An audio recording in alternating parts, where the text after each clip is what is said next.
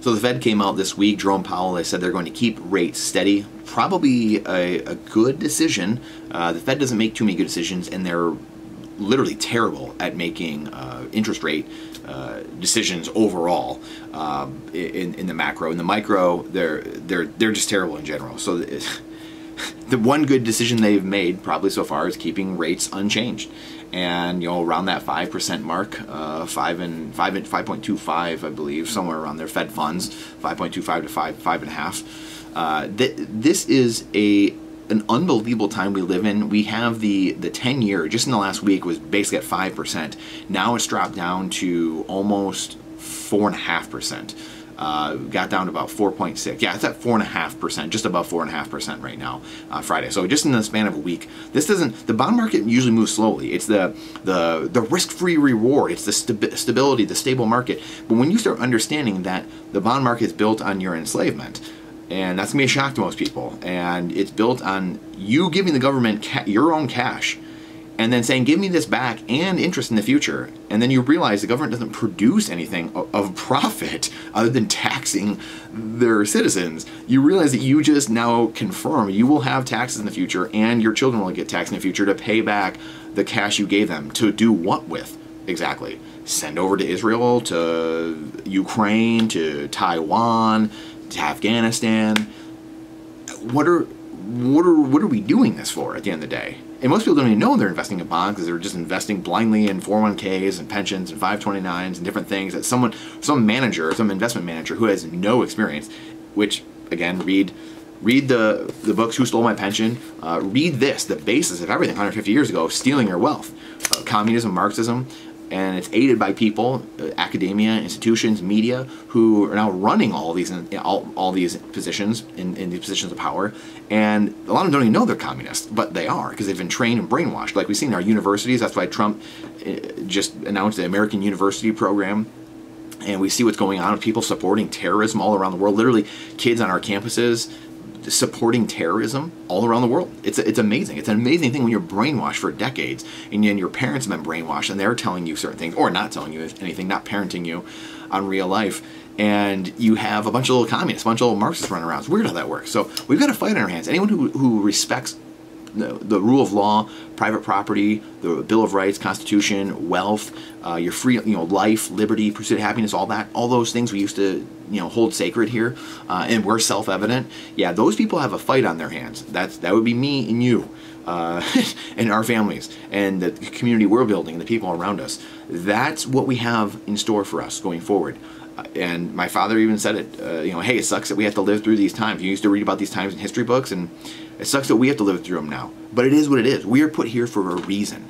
We are here, you and I, to put a stop to this, to put an end to this, to disinfect the darkness with light, with truth, period. I 100% wholeheartedly believe that with every ounce in me, that we were put here for this time, for this reason. Certain people are called to do certain things. Not everyone is held to the same standard. To whom much is given, much is expected. And with great power comes great responsibility. And I don't take those things lightly. I know we are here for a reason. We are here to wake up the minority of people, the 3%, like the Revolutionary War, the 3% who woke up and said, no more. I'm not taking any more from this king, this despot, this tyrant. We're not doing this. The government works at the consent of us. Check the founding documents. Bill of Rights, the Constitution, Declaration of Independence are very clear. The government works at our behalf and is turned around. The government thinks that we work for them now. And that's going to change. Mark my words, that will change.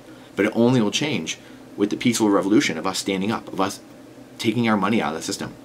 And the fiat debacle, the fiat legacy Titanic debt-based system sinking, and the new monetary system rising, buying Bitcoin, getting a little bit of gold and silver, getting out of the system, food, land, energy, guns, firearms, security, ammo, being independent, being self-sovereign, so that way you don't have to take the BS from the people above you, period.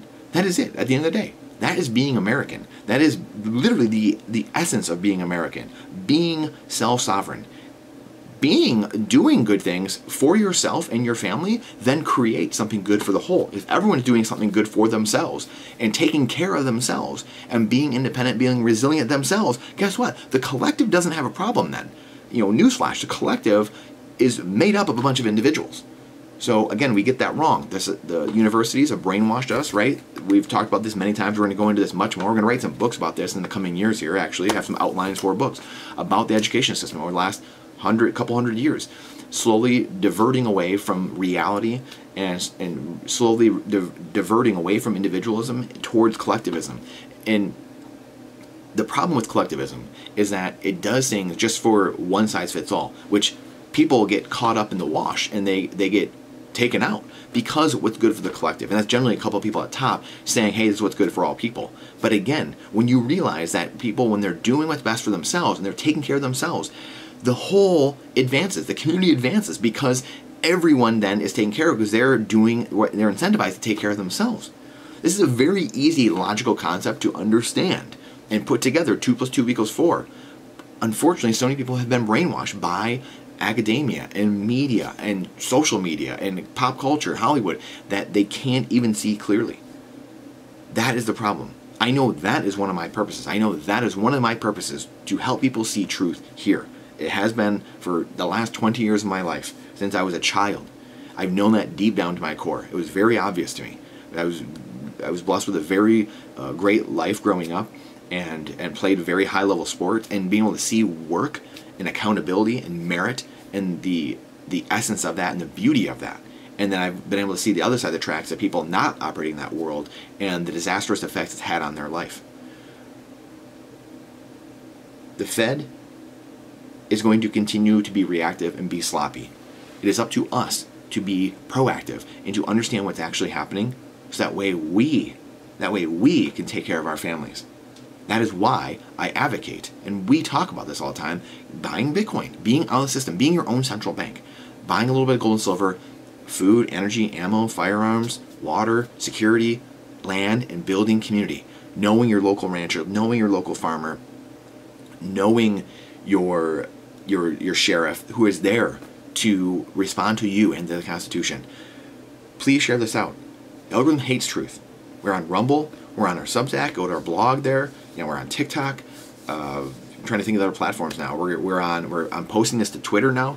I'm going to post our videos to Twitter. We have to get prepared for what is coming. There is no end game other than a debt spiral that we're in and mass chaos.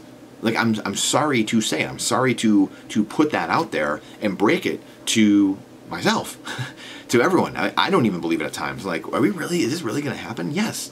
Of course. All history has shown us that. It's either going to be massive inflation going forward to try to get us out of the debt we're in, which is going to be crisis for many people, or we're going into a hyperinflationary collapse, or we're going to go into a deflationary collapse. Either of those three ways, where we somehow have like just really high inflation, we don't go into hyperinflation, really bad, and then the hyperinflationary collapse or the deflationary collapse, both really terrible. So we probably should get prepared. That's what history's telling us. That's what the data is telling us. That's why the Fed is pausing rates. And then you have other people out there, very smart people, saying, hey, there's going to be a lot of bad things coming in the next year. This could get really bad. Get prepared. Get prepared. You're never going to be mad that you prepared. You're never going to be mad that you had some 25-year shelf life food storage. You're never going to be mad that you had extra water, some extra gas, wreck gas. Being prepared is the essence of being human. Light must disinfect darkness. That is what we are here for. That is what we are called to do. To stand up. Good to stand up in the face of evil. Evil only persists because good men sit idly by, silent, and say nothing. That is it. What are we going to do? Please share this out. The algorithm hates truth. Question everything with boldness, even the existence of God himself. Trust but verify. This is not financial advice. It is freedom advice. And I look forward to seeing you on the next one.